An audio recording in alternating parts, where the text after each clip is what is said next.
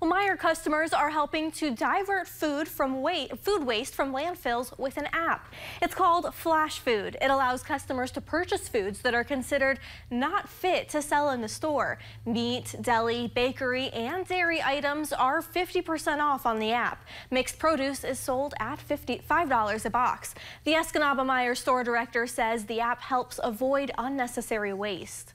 We look at items that are great for flash food because they're still a quality product, but maybe not the prime product that we want to sell at full price. So that allows us to not only divert from a landfill, give the opportunity for a customer to purchase a great quality product at half the price that it would have been normally. To date, Meijer has diverted 10 million pounds of food from nationwide landfills through the app.